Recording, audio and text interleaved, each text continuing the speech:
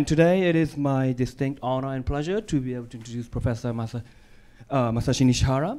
And we are also indebted to the Consul General of Japan in Detroit's office, and Chashiro-san is here to represent the office. And they would like us to fill out this survey after the presentation, after the lecture. So if you could take the time to fill out this survey, that would be great.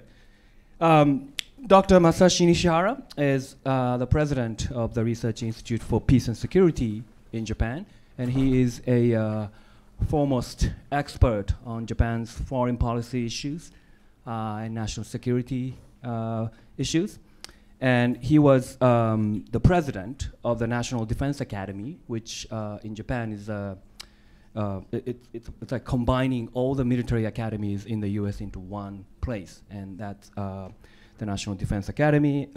It exists in Yokosuka, and he had been president of that academy for 6 years, and he has advised published widely in different journals and books, and he has also advised a number of past and current administrations in Japan about their foreign affairs, advising Prime Minister Junichiro Koizumi and also advising Prime Minister Abe, the current president of the Prime Minister's house. Whether he listens to Dr. Nishihara or anybody or not, that's something that he will talk about today. For us, the most important thing is that this is a homecoming for him. He is a alum, finishing his master's degree and PhD degree in political science some decades ago. So it's great to have him back here, and he is here to talk about Japan's current foreign policy environment. And the title of his talk is Japanese Responses to the U.S. China Cold War. Very timely, as President Trump is about to visit. Have a meeting with North Korea, and then there was a talk of a meeting with Xi Jinping, but that may or may not happen. Anyway, he will talk about all that, and without any further ado, please join me in welcoming Professor Nishihara.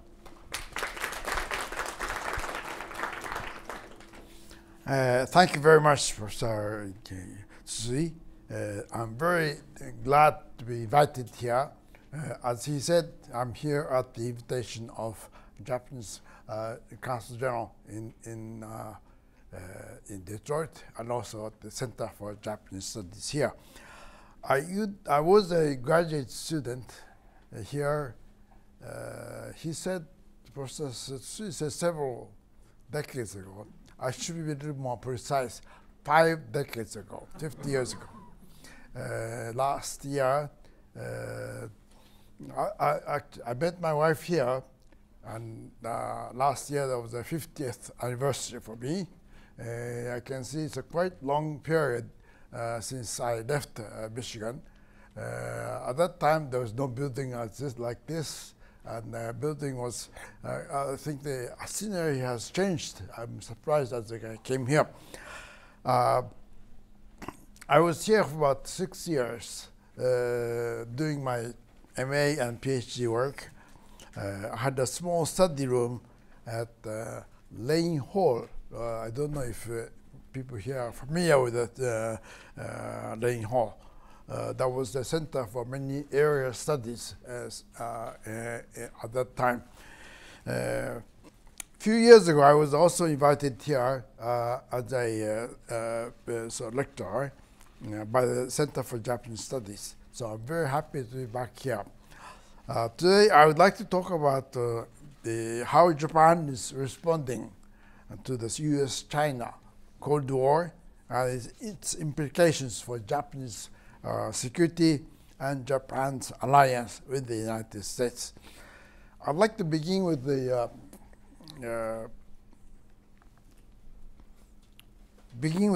Prime Minister Abe and the subsequent issues. Mr. Abe was an interesting political leader in many ways.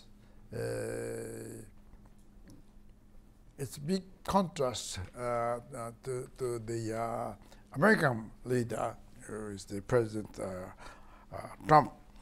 Mr. Abe was brought up in a family of 3 generations of politicians. It's quite different from Mr. Trump. Mr. Abe's father was the foreign minister and was considered to become a prime minister if he survives for a few more years, but he had to pass away because of his sickness. Abe's grandfather on his mother's side was the Prime Minister Nobutsuki Kishi, who was the Prime Minister during the 1960s. He was responsible for concluding the Japan-U.S. Security Treaty in 1960. Kishi actually had a younger brother as well, Eisaku Sato, who became also a prime minister. So it's, Abe has been surrounded by many of the very prominent political leaders in Japan. Abe has started his political life where he worked as a staff member. He then became a member of the National Diet.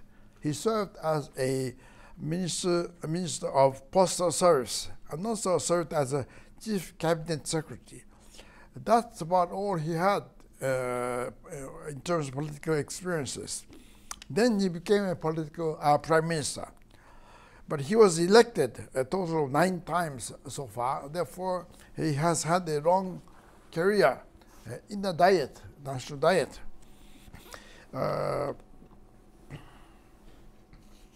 He is now serving as a prime minister, serving for the 7th year. This is quite unusual by Japanese standard.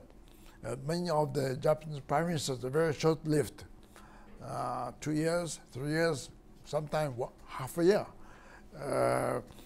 Japan's longest-serving prime minister was Taro Katsura, who was a prime minister many years ago, over 100 years ago. He was responsible for concluding Anglo-Japanese alliance in 1902, the Russo-Japanese War in 1905, and Japan-Korea annexation treaty in 1910. So he served prime minister for about 7.8 months back in 1900, early 1900. Abe's current tenure ends in September 2021, next 2 years from now. But if he survives, he will beat Prime Minister Katsura after September this year. So it's coming pretty soon. He's been a very energetic political leader, prime minister as well. He does not seem to mind taking up overseas trips. Since he came into office, he has so far made 81 foreign travels, visiting 78 countries. He has met Putin, for example, for as many as 25 times. I don't know why he wants to meet him so often. But anyway, he had a record. Why he makes such so many trips, but he has he would like to see and upgrade the international status of Japan. That's a major concern. But at this time, when he meets Prime Minister Putin, he has his own political agenda, territorial issues, and also he wants to drive some kind of wedge between Russia and China. It's a very interesting try, and see whether he will succeed. We have to see. Prime Minister Abe has also made major speeches in different places, including the U.S. Congress and Australian Parliament, and so on and so forth. In terms of G7, after Chancellor Merkel, he's the oldest member in G7. He will be hosting the G7 summit this year. By this time, his status has really gone up for international circles. Therefore, when he speaks something on the international issues, he is being listened to. compared with other prime ministers in the past. For example, President Trump decided to take up the U.S. out of TPP in 2017. Many people thought TPP would die, but Abe came out to give a strong support to a TPP without the United States. And TPP, in that sense, started last year, December. It will soon be joined by other countries like Thailand, Colombia, Indonesia, Taiwan, maybe, and UK. So he has had some influence on the international scene to improve and promote his diplomacy. Mr. Abe has also influenced President Trump, at least on one foreign policy issue. Abe first used the concept of free and open Indo-Pacific initiatives. Mr. Trump also uses the term, but originally he was influenced by Mr. Abe. In 2016, Abe made a speech on the concept of Indo-Pacific, a free and open Indo-Pacific, in the Japanese-African conference in Nairobi back in 2016. He then talked to Mr. Trump in Tokyo in 2017, and then Mr. Trump talked about the free and open Indo-Pacific initiatives there in I believe Da Nang in Hanoi. Mr. Trump remarked on this concept as his new policy. He and Mr. Abe are frequently on the telephones, formally or informally. Therefore, it's a very close relationship between the two. In fact, the close relationship on the phone, between the two leaders are enormous asset for Japan. For example, Trump actually talked to Kim Jong-un about the abductee issue in Singapore for Mr. Abe. That's rather unusual that in the first meeting between Trump and Kim Jong-un, the president has referred to the issue that Japanese are concerned about. I should also say that he is the only foreign leader with whom President Trump is willing to play golf. I don't know why either. Maybe Mr. Abe is not so strong a player. Mr. President feels comfortable playing with Mr. Abe. But anyway, that's the only partner that President Trump likes to play golf with. Abe has also recommended recently President Trump as Nobel Peace Prize winner this year. That may happen this fall. So it is interesting to see the two contrasting leaders working together for the security of the Indo-Pacific region. I would like to move on to how the two leaders look at China. They do actually share their views on China.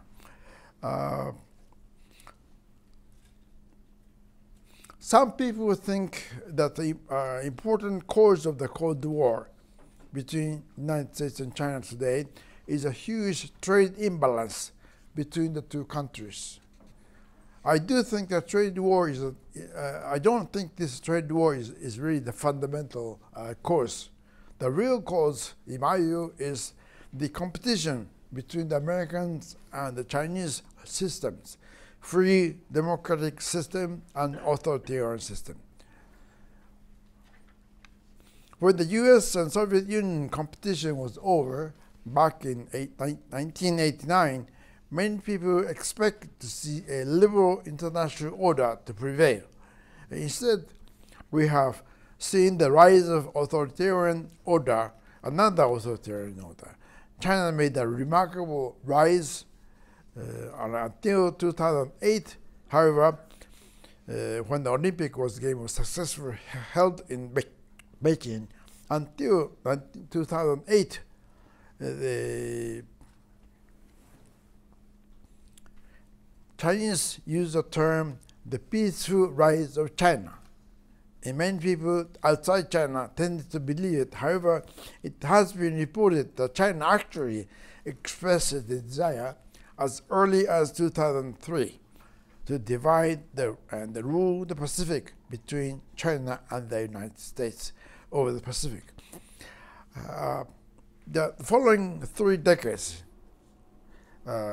today China is going to celebrate 2 historically significant years, 2021 and the 2049. 2021 is the 100th anniversary of the birth of the Chinese Communist Party, and 2049 is the 100th anniversary of the birth of the People's Republic of China. In addition, in 2025, the year from the too ambitious Made in China 2025 plan will achieve its technological targets. In order to celebrate 2021-2049, they will have a completed national unification. In other words, establishing a national sovereignty over the South China Sea and annexing Taiwan and also annexing Senkaku Islands. So there are 3 areas in the Western Pacific that China is aiming at taking over to make it the part of China. And that is likely to happen, in my view, before 2049.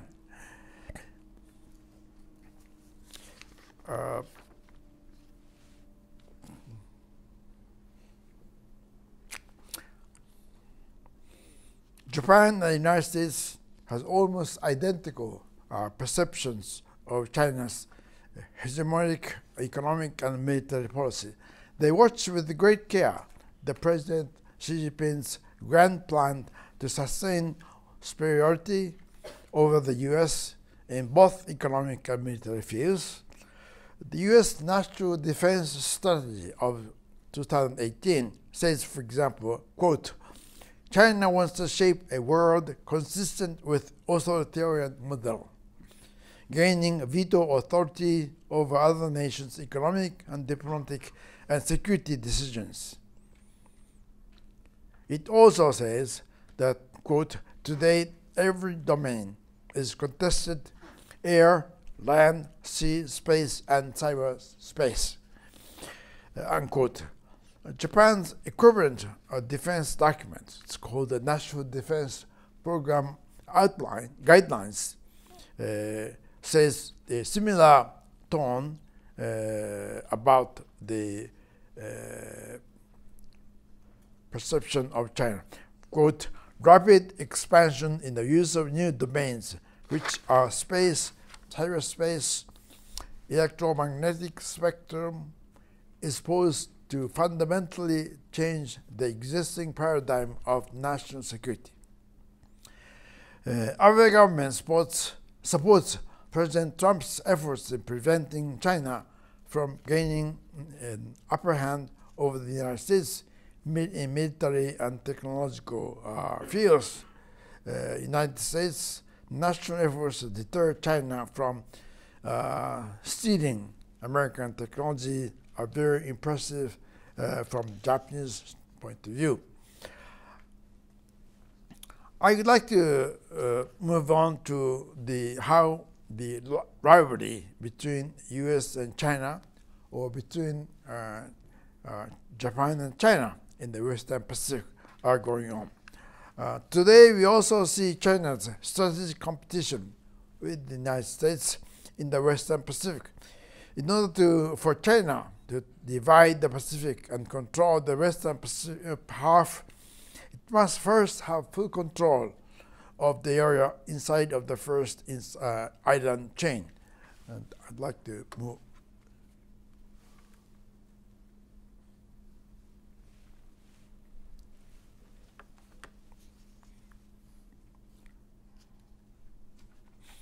there are three areas there which are currently objects of conflicts between China on the one hand, and U.S. and China, U.S. and Japan, rather, on the other. They are South China Sea, the Senkaku Islands, and Taiwan. The South China Sea probably presents most likelihood of armed clashes between the U.S. and Chinese. Although Senkaku Islands and Taiwan are all no less likely to cause clashes. I'd like to show the map here. I probably don't have to explain much here. Oops. This is first island chain, and this is second island chain. What I'm saying is that China wants to make,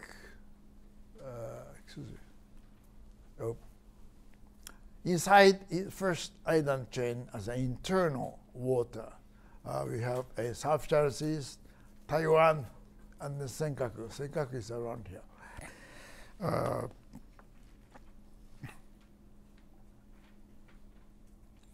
China's objective is to drive the United States out of the first island chain.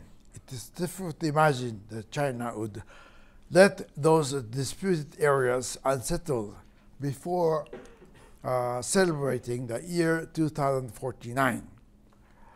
So in the next 3 decades, I see that there will be a much serious tensions in the Western Pacific, particularly inside the first island chain.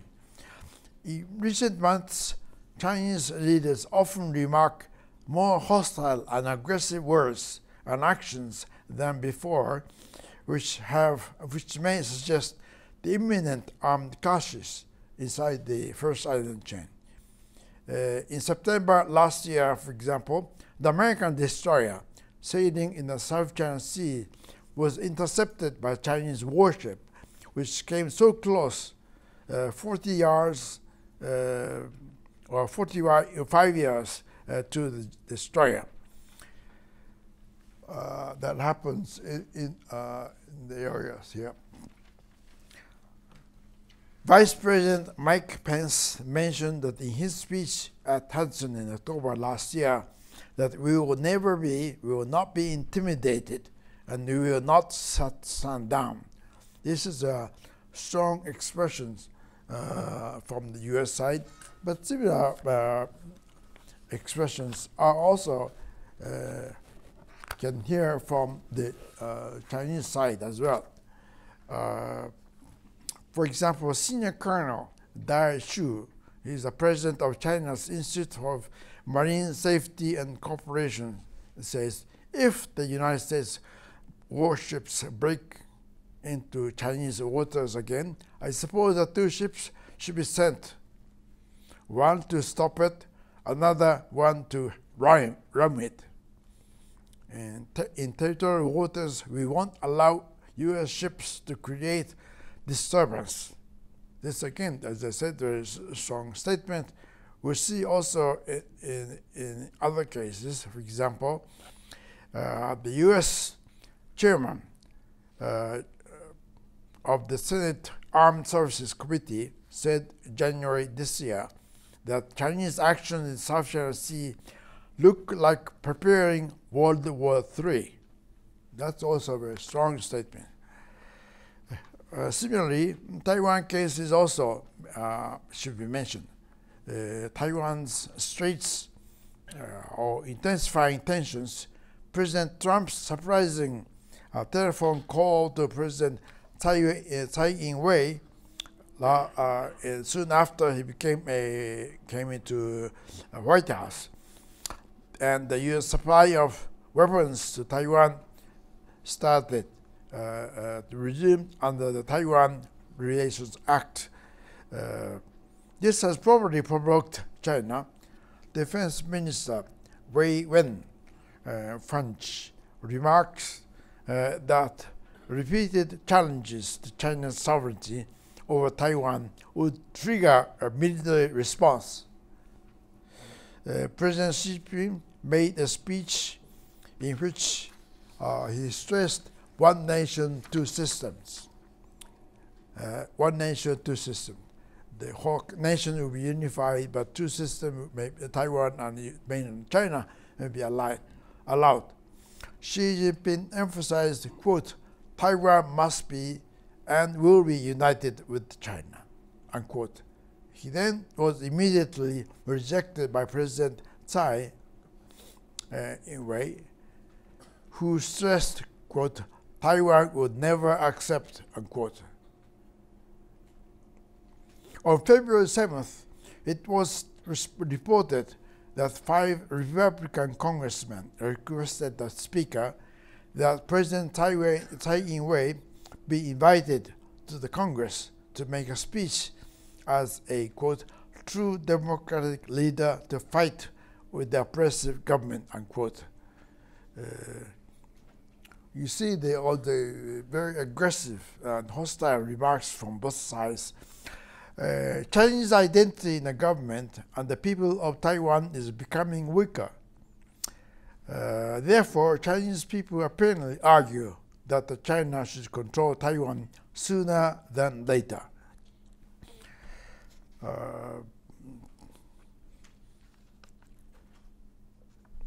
I should also mention something about the Senkaku Islands. It is under increasing Chinese naval and air pressure. Number of scrambles by the Chinese fighter fighter jets against Chinese aircraft increased from 400 in 2013 to 800, over 800 in 2017. In January last year, Chinese nuclear submarine sailed underwater and approached the islands.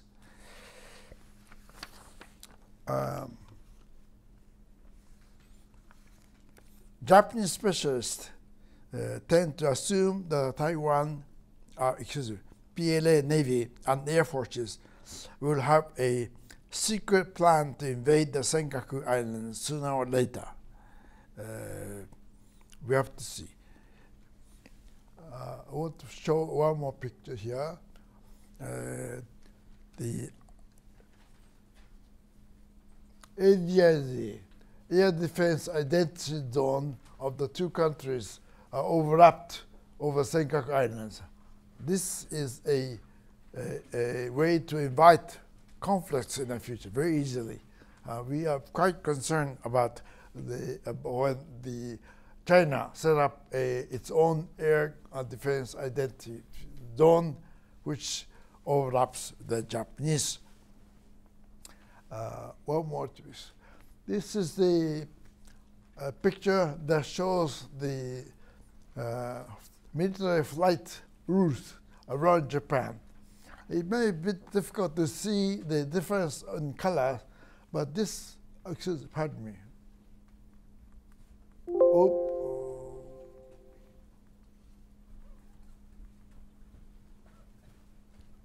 Is it difficult?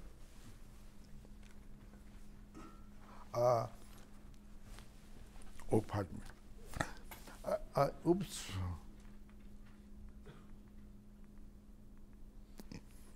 I was saying that different colors. The red color around the Japanese islands are Russian military flight routes. We have to scramble against those airplanes. Now, in this, I'm not very good at. These are Chinese military flights coming to Japan, coming to Senkaku, and we scrambled flights against the flights approaching Japan. And we are, in that sense, have to spend lots of money for Japanese Air Force to scramble against deter foreign ships, foreign flights coming closer to it. Finally, I should mention something about North Korea. North Korea's denuclearization issue is a very hot issue, but it's not likely to be resolved in a very short period. They have been developing nuclear weapons through skillful, I would say, diplomacy of deception. They hide what they have done and so forth. First summit between Trump and Kim Jong-un in Singapore is in June last year, produced very little, although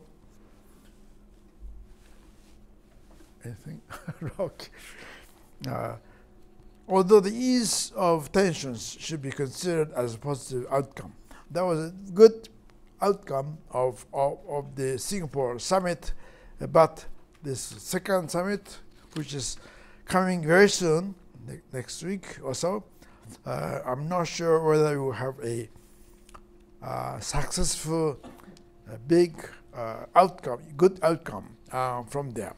I think it will be North Koreans are very tough in their negotiations, and I hope something good will come out, but I don't really think that is likely to be.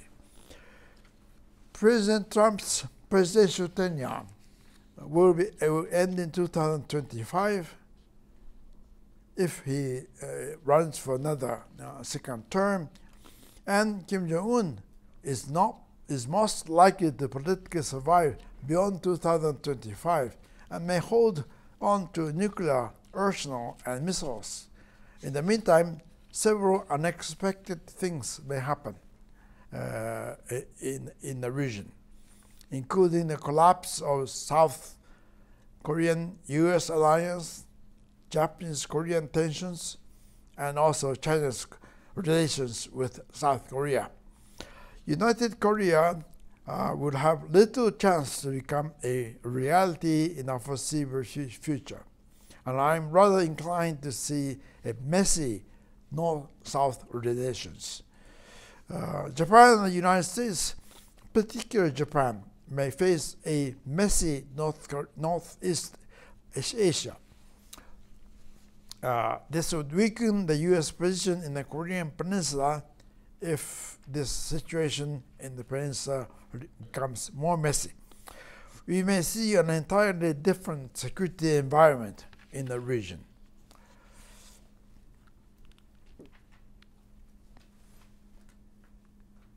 This time works.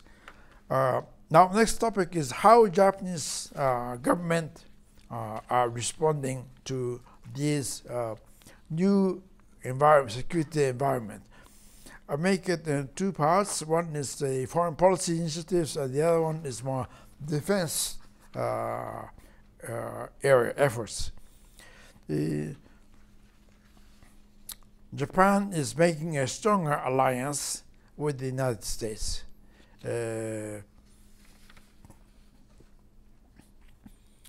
As we have talked about, the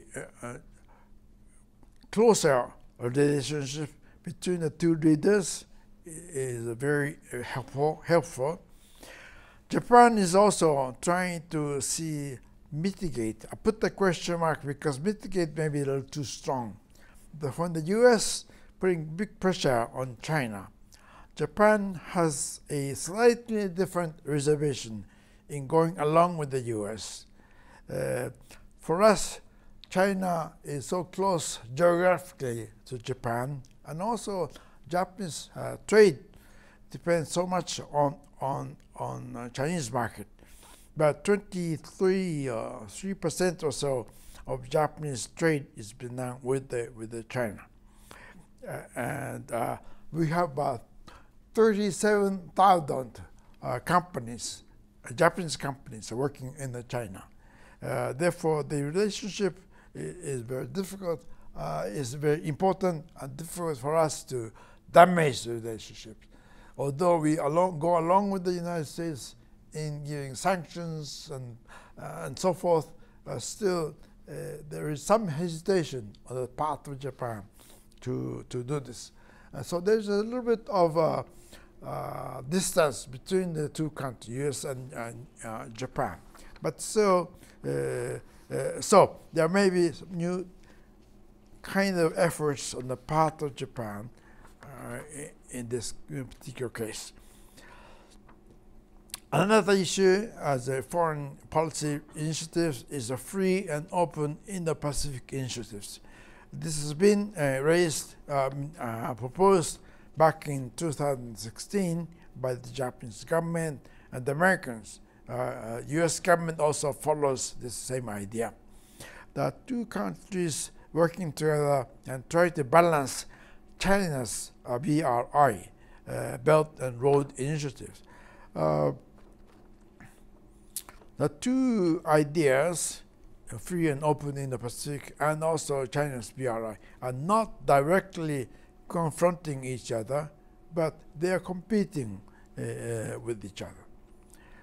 We would like to see a more open, free investment activities in the China's BRI projects.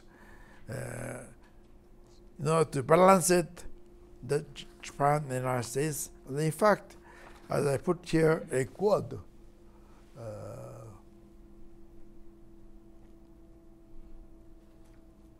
What did I put? Didn't put the quad. I should have put the quad. The role of quad is very important. For quad, 4 countries, 4 democratic partners in the region, U.S., India, Japan, and Australia are working together, and I hope this will make greater success in the future. Japan-ASEAN relations, Japan-EU, and Japan-UK relations are very important, and also not only just important, the relations between Japan and EU, Japan and UK are developing rather remarkably today. The second item of Japanese response is in defense efforts. I have already mentioned a little bit about it, but our government has responded very positively in terms of defense in the area. First, I mentioned several. It's in our next.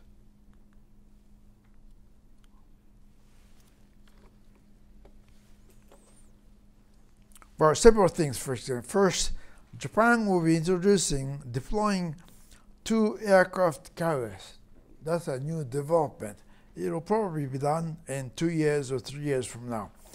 We do have a light aircraft carriers, helicopter carriers today, but government wants to convert those carriers into a more fighter jets aircraft carriers. But the government is very politically difficult for Japan to pursue this, and the government is claiming or taking the position that these are not really the offensive weapons, because fighter jets would not stay on the carriers all the time. It will be only on a very special occasions they will go in. But anyway, aircraft carriers in the Japanese government's interpretation today are not necessarily offensive weapons, because they don't carry offensive fighter jets all the time. Japan, which has stick to the principle of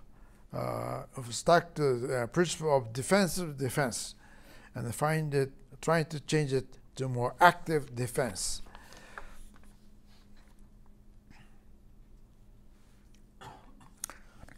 One more thing about defense efforts is to increase defense budget.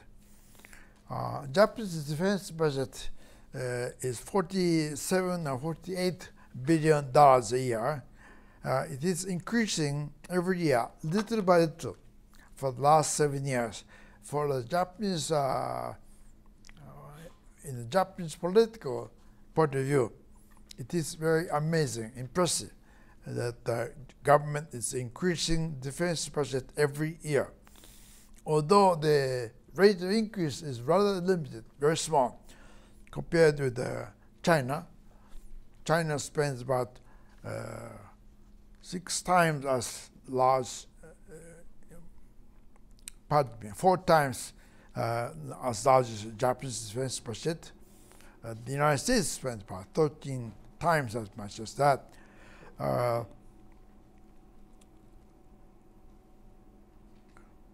Japanese government is also interested in developing a defense space program for defense purposes, and also use cybersecurity technology for counterattack purposes as well. There are many other things, but in the interest of time, I would skip this. Compared with China and the United States, Japanese defense budget is very small. But this is the 7th consecutive year, as I said, and it's politically very significant. I would also like to mention a little bit about the Japanese interest in the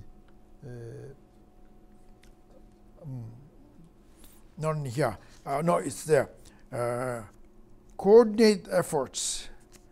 What that means is to, in the past, cybersecurity issues or space defense are separate from the air, land, and the water, marine forces.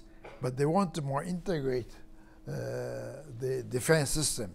This is also new efforts to make our defense system more effective, and hopefully that would work. And finally, I would like to mention a little bit about constitutional revision. Constitutional revision has been an issue in Japanese politics for many years, many years, from the 1960s. But it has not changed. It remains unchanged for so many years.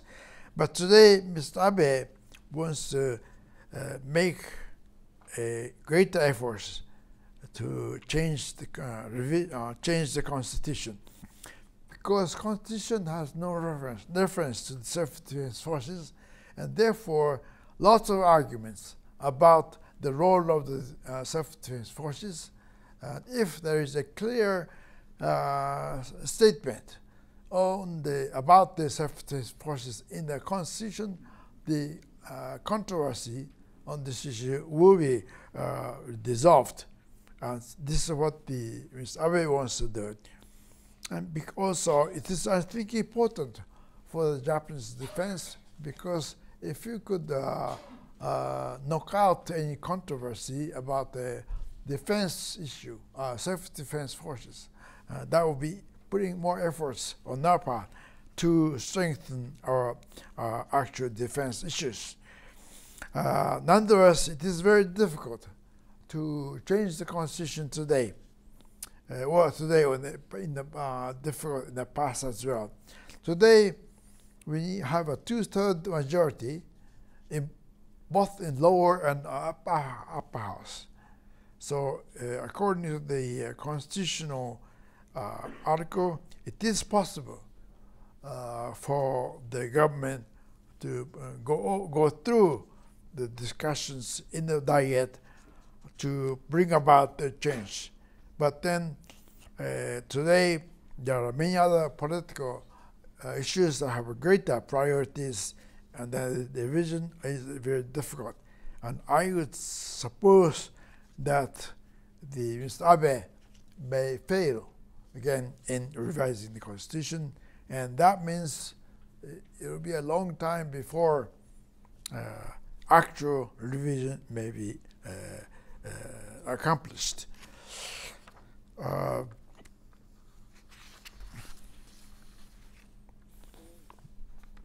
The coming decade will be very critical for the security of Japan and the United States.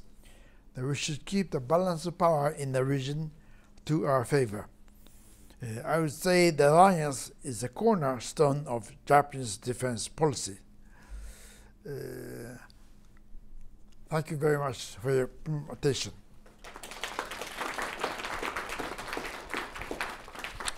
Thank you. We have 20, 30 minutes for questions. So if you could raise your hand.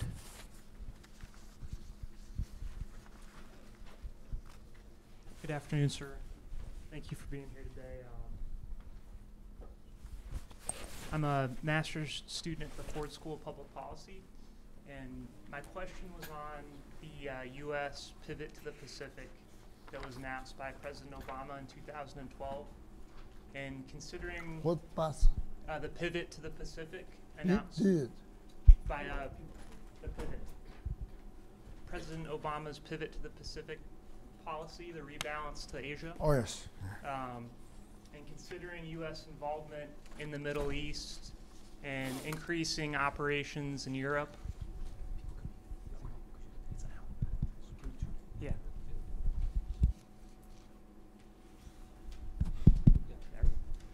Just considering U.S. increasing operations in Europe over the last 5-6 years since Ukraine happened, how is the U.S. pivot to the Pacific perceived in Japan? Is it perceived as ineffectual or not having the means to actually support the objectives it's trying to get after in rebalancing U.S. forces? Well, Mr. Obama talked about, as you said, rebalance and putting more forces in efforts in the Asia Pacific. But in fact, he did not do so much. Why he did not take really actions against Chinese activities in South China Seas, and then Mr. Obama did not really take actions against it, and therefore Chinese started to move more forces into South China Seas.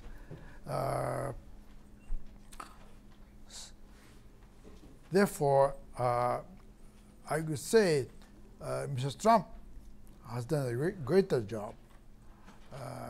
He believes in this strong America. In fact, Japan also likes to see a strong America. Therefore, in that sense, despite many counter criticisms about Mr. Trump, TPP and other issues, in terms of Japanese defense, we tend to support Mr. Trump because he believes in the strong America. And I think he put more efforts in Asia than in Europe, I understand. Taking forces from Syria and so forth. Hi, Professor Nishihara. Thank you for coming. My name is Ilang, political science doctoral candidate. I have a question on a detail you mentioned. You said that the Japanese government is sometimes approaching the Russian government to probably see some places where they can cooperate. And then there are news reports that China and Japan starting to talk with each other. I think a lot of these initiatives are inevitable given the fact that the current administration of the United States is really America first, which means the relative importance of its allies is less considered, not just for Japan, but also for Britain and EU. So in that case, I feel it's important that Japan is hedging with more coordination with other countries, not just the United States. But then the thing is that if you approach Russia, that will probably alienate yourself from the United States to some extent. So how do Japan balance this tension, which is on the one hand you have to work with more countries, but then on the other hand you have to strengthen the alliance relationship with the United States? Yeah, thank you very much for your question. Japanese policy toward Russia today, which is to solve territorial issues, strengthen the relationship with Russia and so forth, is inviting some concern from the United States, where Japan is going and so forth. But in my view, that current efforts on the part of Abe to strengthen, or I should say warm up relations with Russia may not really go well. So, and of course, the relationship, alliance with the U.S. is a primary importance for Japan. So Abe will be very careful in doing this. And I hope he will not be manipulated by Moscow to put Japan in a very difficult corner. Hi, my name's Lewis. I'm a PhD candidate in the Aerospace Engineering Department.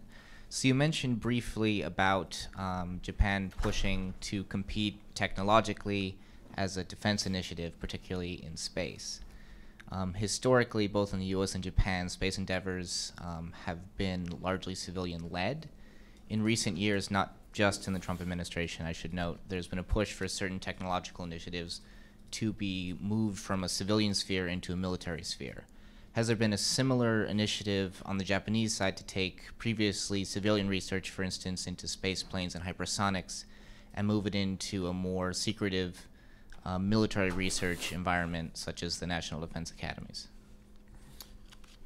I think that would happen, but it must be very slowly, because we need a more defense specialists who are working on space. We don't have any.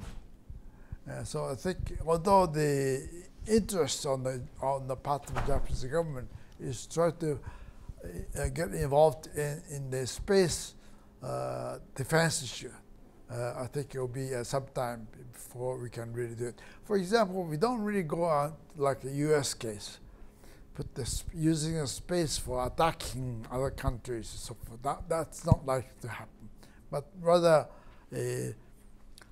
using the space for defense communications. That sort of thing can happen more, can give a larger priority.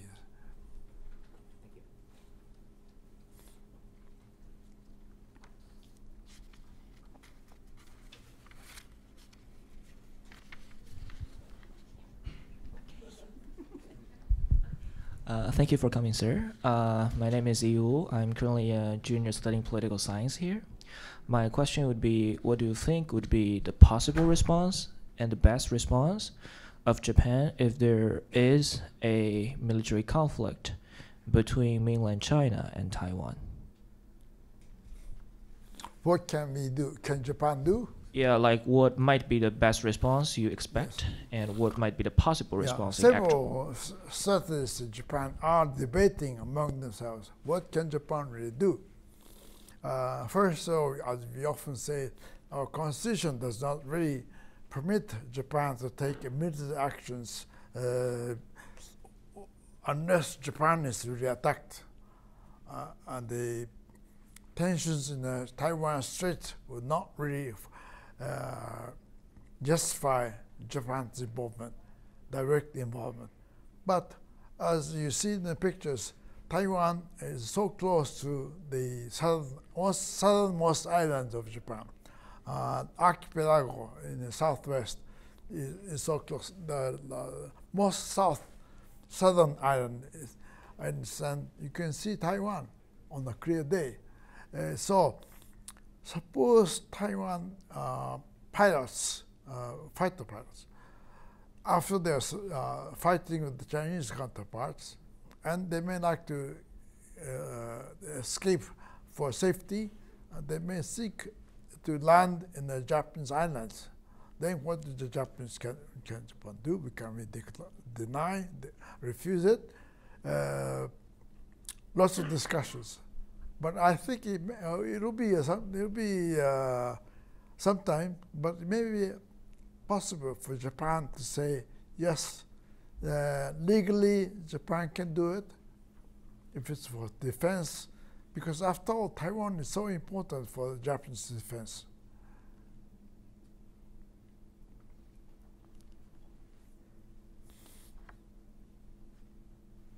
Please.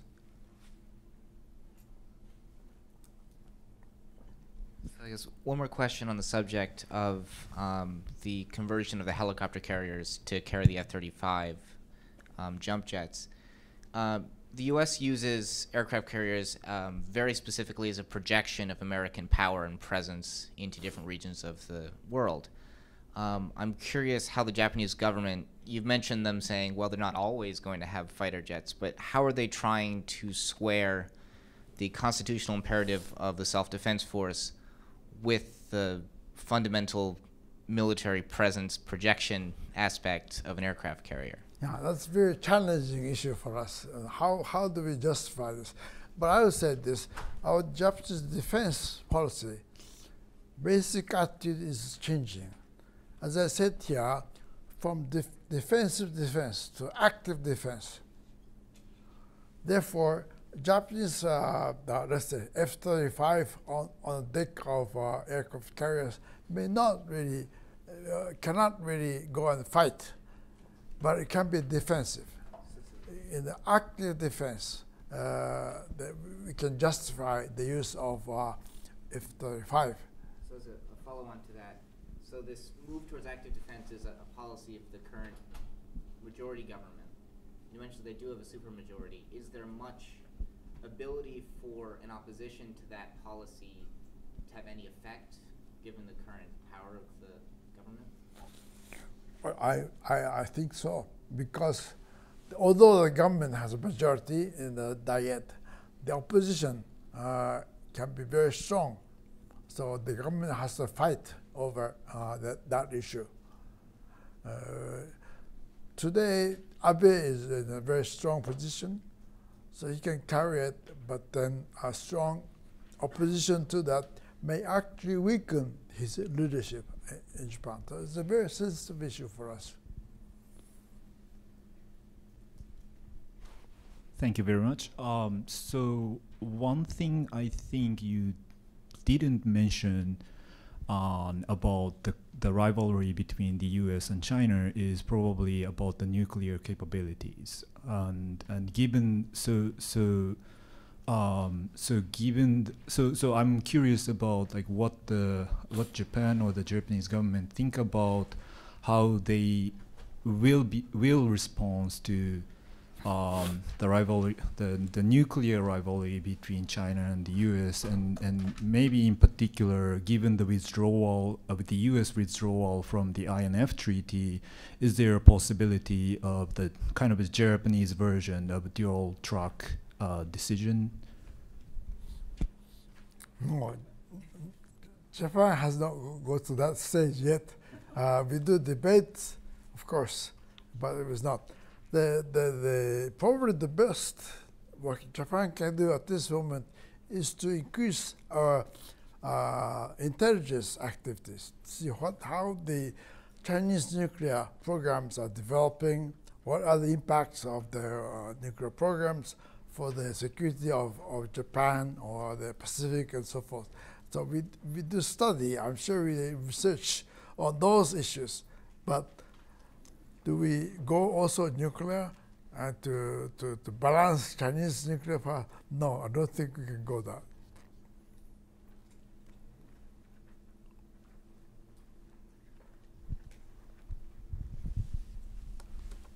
Other questions? If not, I'm just going to ask a few questions. Economic relations are always lurking behind military, political, diplomatic relations, and I'm wondering if, and people argue that economic interdependence often prevents breakout of war, and others point to some examples from World War I, World War II, to present as counter evidence that doesn't necessarily work. So China and the U.S., China and Japan, the economic relationships are very much intricate and interdependent.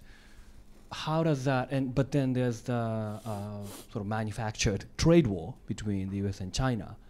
How is that changing that calculus, and how might that affect in the next 5, 10, 20 years, the military tension between US and Japan on one side and China on the other side? And the second question is cybersecurity, and that's becoming increasingly important in the defense apparatus. And that's one issue. I don't have a deep understanding of the legal ramifications of this in terms of constitutional prohibition in Article 9.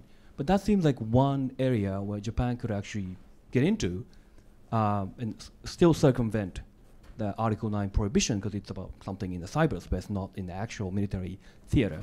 So I'm wondering if you could comment on Japan's efforts in that regard and what possibilities might lie ahead. Thank you very much. Now, let me start with the second question first. Japan has also changed, its government is also changing the interpretation of the limits of the use of cybersecurity for defense. In fact, the government recently has said that the counter cyber defense is legally acceptable. So we will go into that. Otherwise, if there is a cyber attack against Japan and then we cannot do anything, that's very strange. We have to defend it. So that's more justifiable. The question about the first one, a trade war between the U.S. and China, and how Japan is involved in.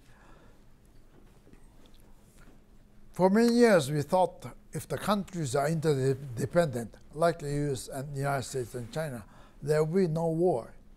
But in fact, the current tensions we see today between the two countries seem to suggest that it's almost possible for the two countries to do some kind of fightings in clashes in the future. In that sense, we are changing the interpretation or implications of economic interdependence on against military clashes. I'm inclined to believe that there will be some clashes, armed clashes between U.S. and China in the South China Seas, Taiwan Straits. I think we should be prepared for it. All of this, United States and Japan too. How do we react to it, respond to it? As I said today, 2021, 2049 will be a very important political targets for China. And I don't believe that China will simply go away, would disregard these years, leaving the country ununified. So I do think there will be some kind of clashes in the future. That's not something I would like to see, but I'm afraid that may happen. I take one last question. I don't want to end on that that note. So sorry. Anybody? Then I'm going to ask a question anyway. Okay. So can you talk about constitutional revision, the prospect of that happening in Japan? And a lot of people say, well, the mood has changed, and some others say, well, there's still allergy on the part of the Japanese public about revising amending constitutional, especially Article 9.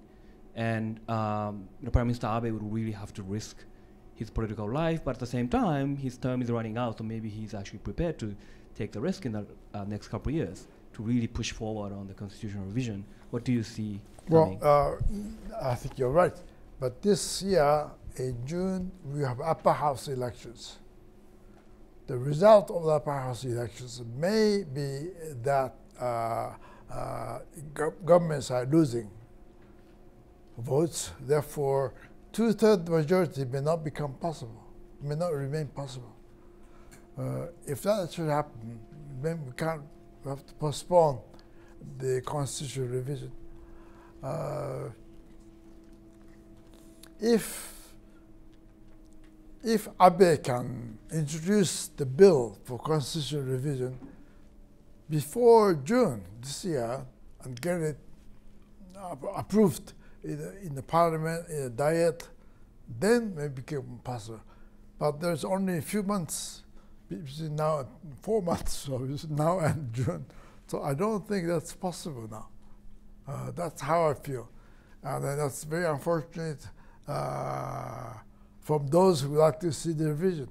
Many people who support Abe feel strongly that constitutional revision should be done during the time that Abe is the prime minister. In that sense, it's becoming very difficult for actually to accomplish that revision. Okay, please join me in thanking Professor Nishihara for the wonderful presentation. Thank you very much. Thank you very much.